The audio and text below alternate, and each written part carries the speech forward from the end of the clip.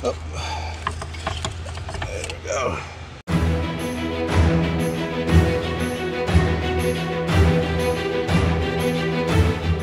Welcome back to the Trick Shift Garage YouTube channel, that is. Today, we're going to be working on the valve cover gasket, and the spark plug seals. Now what happens is the valve cover that I ordered, it came with the spark plug rings. I couldn't get the rings separately, so I basically just figured, let me just get a whole new valve cover. Came with a gasket. And so I'm going to replace that. This is a new PCV tube. Basically, they say this thing dries out after a while. And since this car is, like, you know, near 200,000 miles, I'm like, I might as well just go ahead, and I'm probably going to have to replace that too. Oh, looky. So shiny.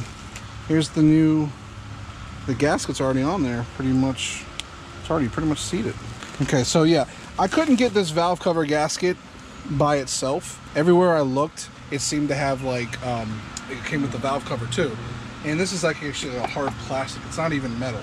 The original is also plastic. So in case you haven't seen, you can check out my oil in the spark plug hole video. What? This thing is caked in oil. What happened is these little seals that go around each spark plug hole, they went bad. They probably just dried up and got all crispy and whatnot, and they allowed oil in. So by replacing this whole kit, it should fix that problem. We're gonna do that. We're also gonna replace the ignition coils, all four. So let's get started. All right, so me and Bob have been looking through our YouTube analytics, and we've noticed you guys have been watching but not subscribing. So can you please do us a huge favor, huge favor, and just hit that subscribe button. It helps the channel out. It helps us try to, you know, bring more content for you guys. So hit that subscribe. That was good. So hit that subscribe button. Thank you. All right, so first you want to go ahead and screw your negative terminal. Loosen these Torx up.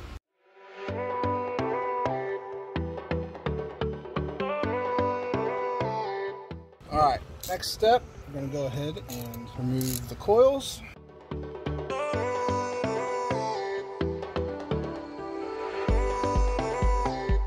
You want to also make sure you disconnect all these before you try to pull it out.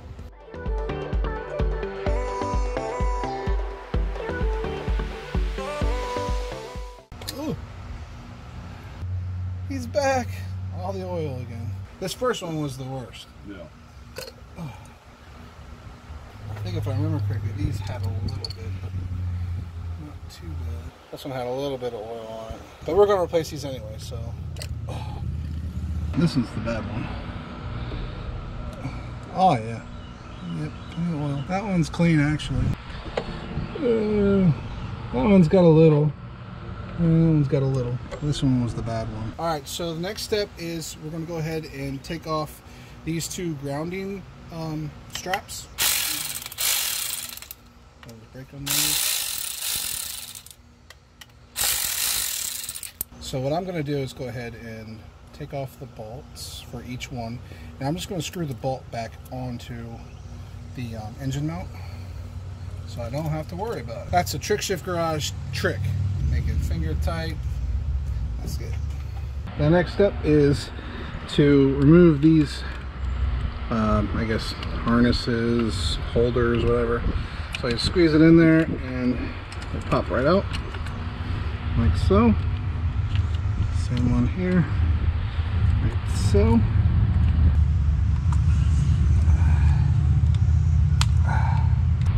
Yeah, that's perfect. Oh well. Next step is removing these vacuum tubes. This is for the PCV. This thing gets super brittle, and I can already, like, if you touch it, it's like it's hard. This thing's definitely gonna break. Look at that. Yeah, and here's the replacement, which, you know, is a regular hose, vacuum hose. I'm gonna drop it. Ready?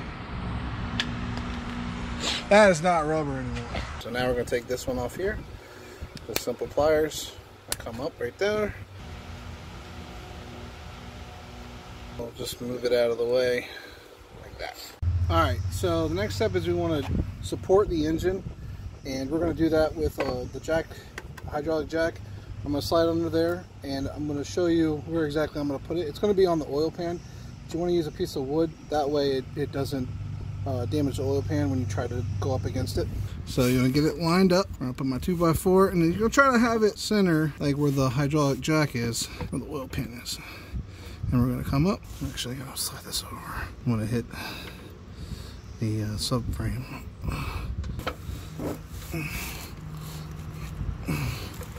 That's about center. Wait, a little bit more. And this will keep your engine supported. So you just want to have it snug. So the next step is you want to go ahead and loosen up, not remove completely, but loosen up these bolts, these two here, this one here, and this one back here. They should all be 14. There you go.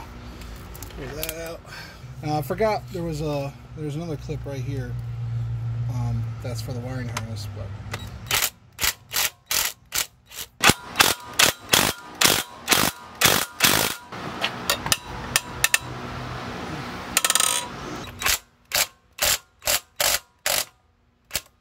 Alright, so the next step is you want to loosen this bolt up, but again, not remove. There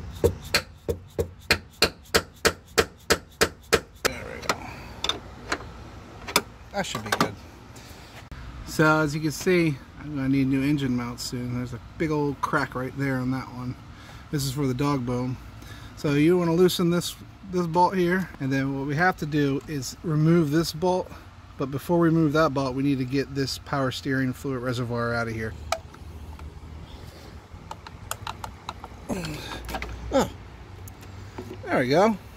So that's what you gotta do is this little tab here, you want to push it back.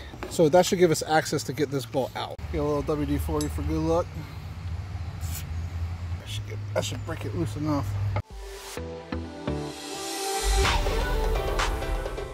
Alright, there it is. Alright, so this one you can remove. Here's the crack again. I need to replace this going forward. So that's just something else I gotta do. Alright, go ahead and loosen that. Loosen that. Loosen that. Don't forget this bolt.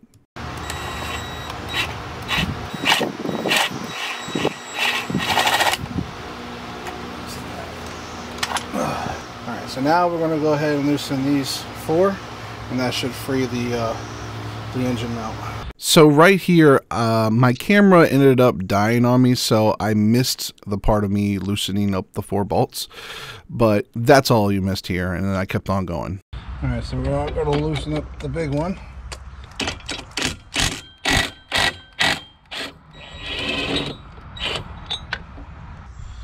Alright, so now we're just going to loosen all these bolts.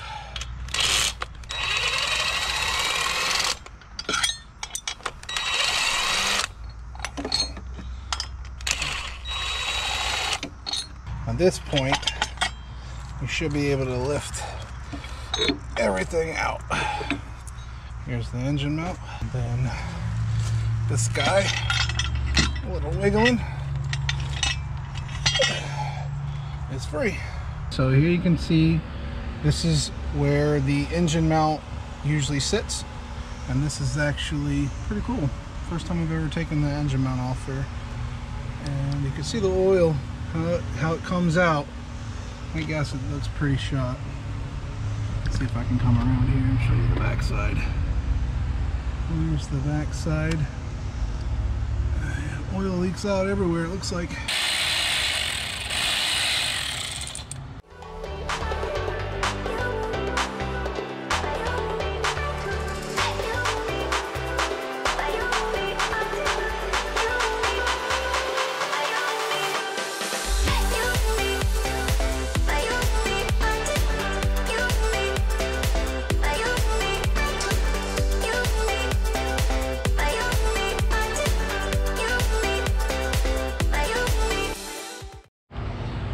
next step is take the valve cover off. And that one's still stuck in there, so we're gonna have to pry it. Ooh, I'm knocking my camera over.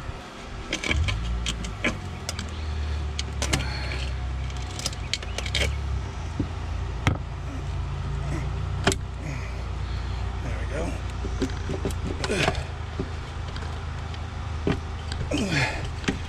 Now, next trick is removing this old dirty thing. Oh, there we go. Alright, valve cover's off. Let's take a look at everything. Looks good, pretty clean. Overall, so gotta clean up the edges. Be careful, make sure you don't get that dirt and grime into the engine. That won't be good for it. Everything else looks pretty good. Looks pretty clean. Awesome. Here's the old one. That thing is tired. So there's some RTV that's going to have to be applied. I want to show you the spark plug holes. It's like a hard plastic now. It's just so old and degraded at this point that you can't even, it's not even sealing it really. That's the reason why I was getting oil in my spark plug holes.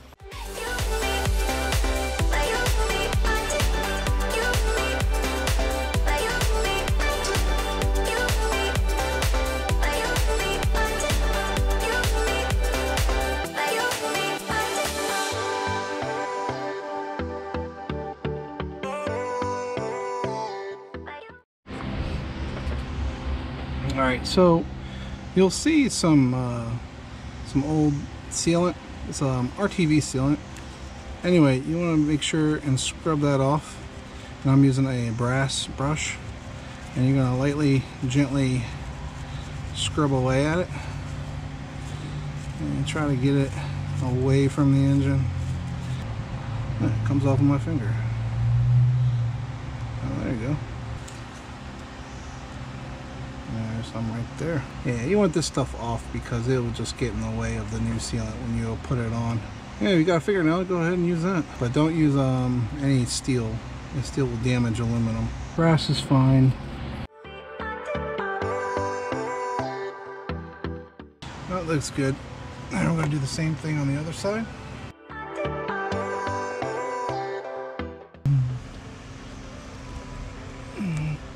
Make sure you get this gunk off.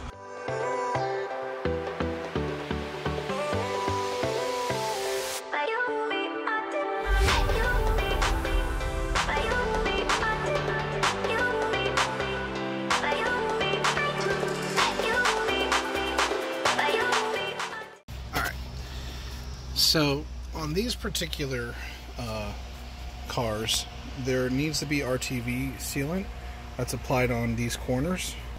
What I'm going to use is this Permatex Ultra Black. This is what we're going to dab into each of these corners.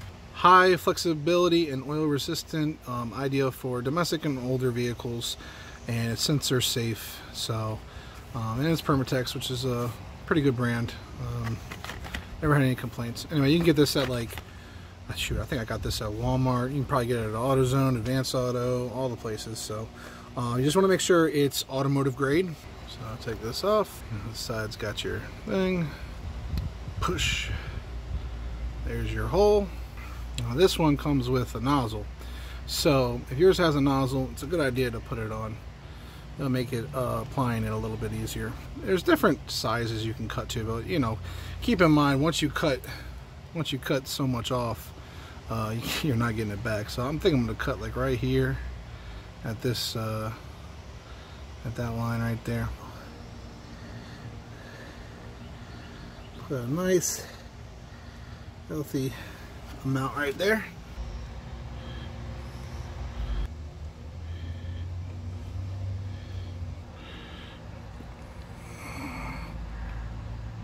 Here we have the new one. Now, before you put it on, you just want to make sure that there's no damage, that there's really no cracks, that everything looks as it should. You want to make sure that this gasket seal is pushed in all the way, and it looks like it's pushed in nice. Let's seat it properly. Feels good. Everything is intact in place as it should. All right, so at this point we're going to go ahead and install it. And again, go slow, take your time. You kind of have to fish it through this wire here, but go slow and deliberate.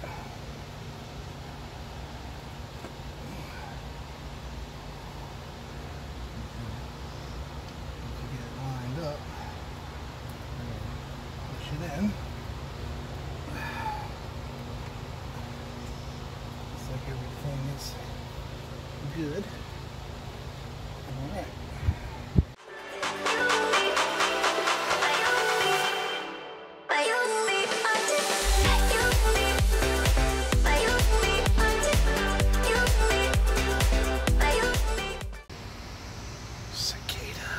Just invading my workspace. So the first one is going to go here, and we're going to tighten it down to 74 inch-pounds.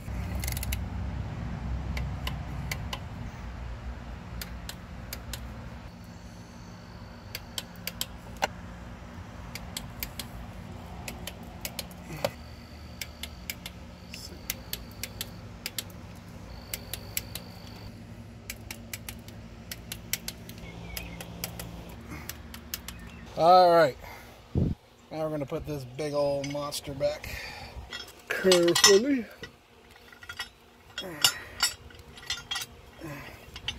Nice and gentle. Yeah, so let's start these by hand.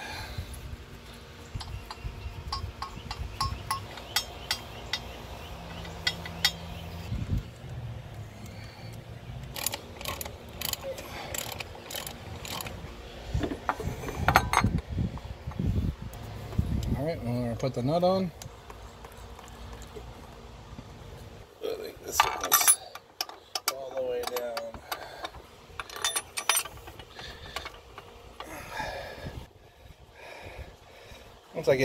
Once I get these three snug, I think I'll drop it, 'cause I can't get that one in. I think I'll back this one out. Right, there you go.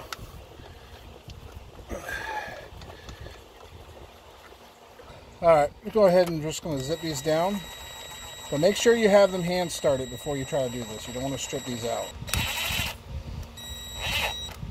Snug it.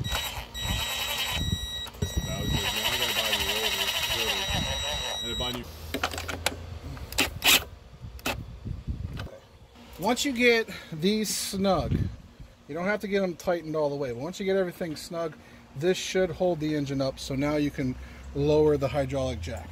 So at this point, the 5 bolts that need to be put back on and tightened to the actual engine itself, I could not find the torque spec for these 5 bolts.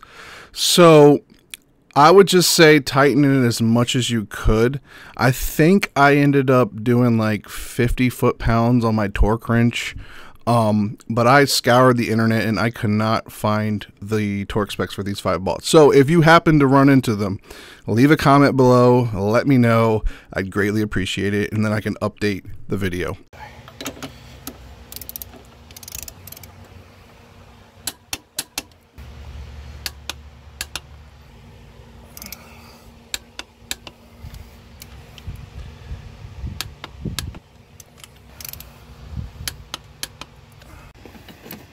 Alright, so the next step is we're going to put this bolt back in.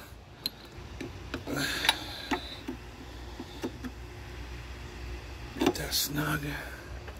And we're just going to tighten this as tight as we can. We're going to go ahead and we're going to put this power steering fluid reservoir back in. It basically clicks into place, so you just want to line up the like the little slots in the back and then push it down. Alright, we're going in. We're gonna suck this oil out. See what we got. How much was that? Just under like 10. There we go. I should probably grab the rag or something. So again, here's the oil. Again, this is from the valve cover, the old one. Just cleaning up the mess of the old one now.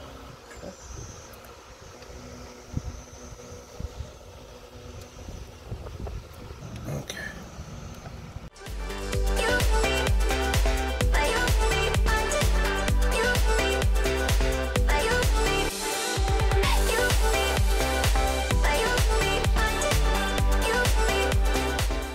Alright, time to put the spark plugs back. And do this by hand. There goes number 2. The important thing here is to make sure that the spark plug screws in naturally. There should be no binding or anything keeping you from doing this by hand. If there is, you need to take it out and clean and make sure there's no debris and try again. Alright, number 3. Number 4. Put it right in. We're going to go ahead and torque these down to 14.5 pound-feet. But it's important to make sure that you got the right tightness. Very good. So we got our new ignition coil ready to install. It looks good, no damage, anything. If you'd like, you don't have to, but if you would like to, you can put a little dab of dielectric grease in here just to help with the electrical connection. But we're going to go ahead and install. And just kind of push it in there, like so. And number 2.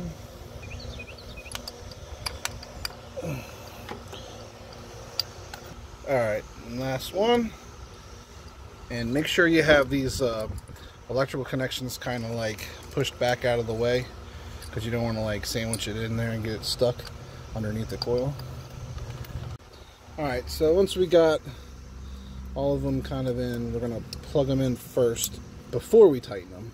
That just gives us a little bit more wiggle room, because once you have them tightened down, they're really hard to maneuver past. Okay, so these bolts for the ignition coils, they get tightened down to 62 inch-pounds.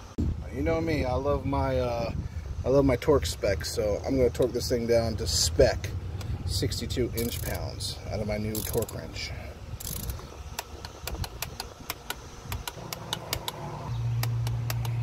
So next step, now that we got all the ignition coils in, everything's plugged in, these are all torqued down, we have to start putting things back to where they were. This can go back here, and this it's kind of dry, but I think we'll be okay to put it back. The one that was here, a little vacuum tube for the, this is the PCV valve right here. This is what happened to it. It literally it was so brittle, it disintegrated. So I got a new one, I ordered ahead of time. So we're gonna put this new one on. This is an actual genuine Nissan. The only thing I need to do is take off the connecting piece.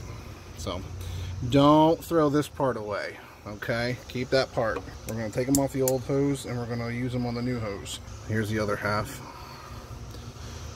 Just use a simple pliers, comes right out. So here's the new hose, and we're going to go ahead and put that on. So you want to be careful.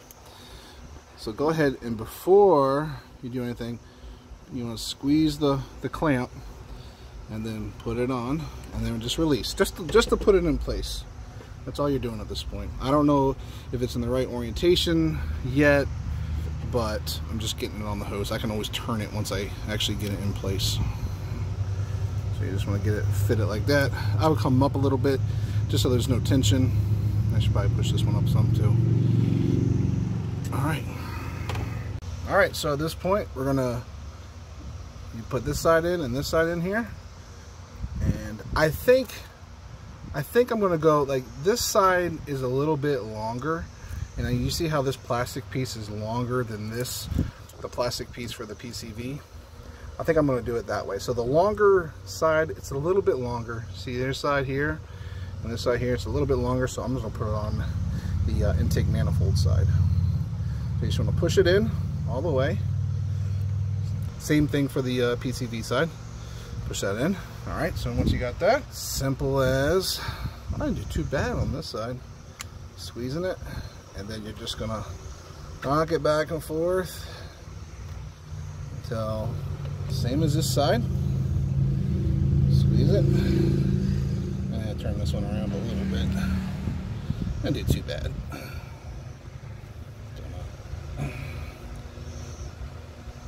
There we go. Yeah, so here you can see I left about maybe a 1/4 inch. This side down here maybe about, say an 1/8 maybe. But yeah, you don't want to have it all the way to the end, but like leave a little bit of space for it. Okay, now we're gonna do this part. This is another vacuum line. I think it's just a breather line. So we're gonna push that on. We're just gonna push it down. On older hoses, you can see where the clamp used to be. Right down here, there's like an impression on the hose.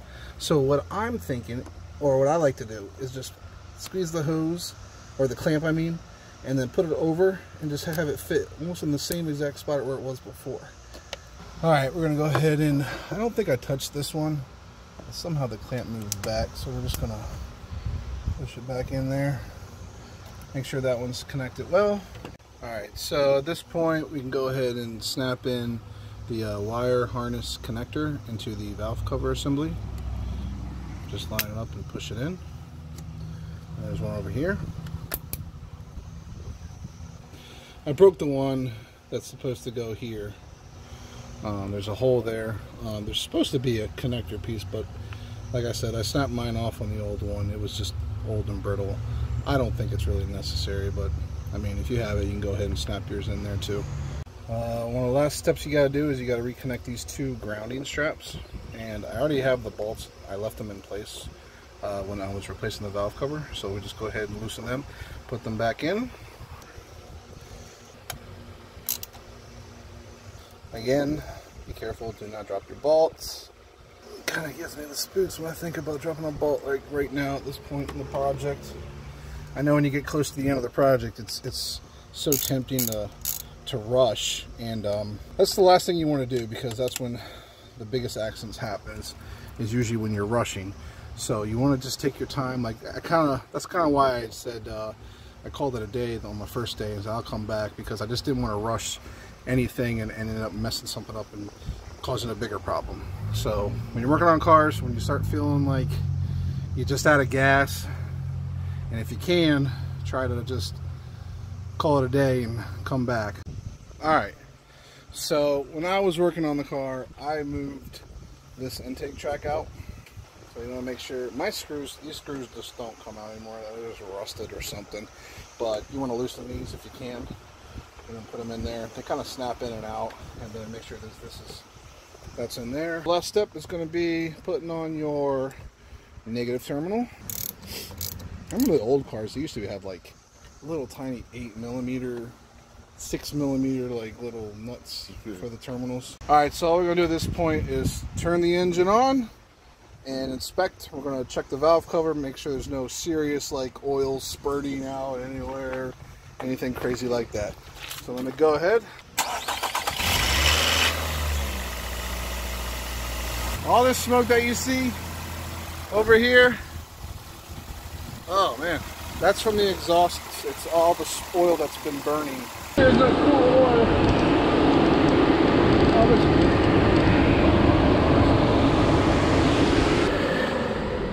Engine off. Still no leaks. Not that I know of.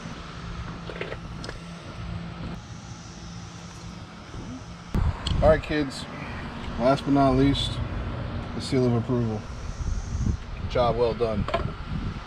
Alright, so the valve cover is back on, or I should say the new valve cover is back on. Everything looks good. We cycled the engine, we basically heated up all the way. We checked for oil leaks, we couldn't find any.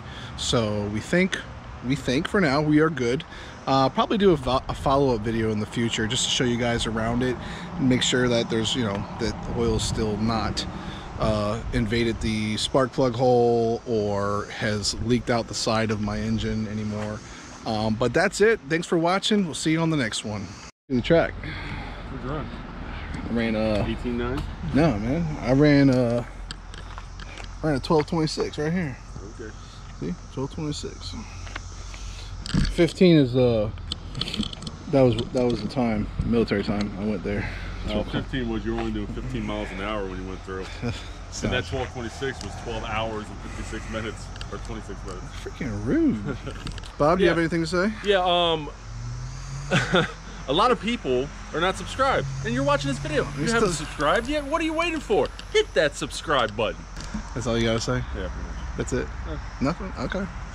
I'll change it up for the next one. You'll change up on the next one. This is what he thinks about all the time is he's, you know, trying to get more subscribers. So if you like our work, please do hit that subscribe button.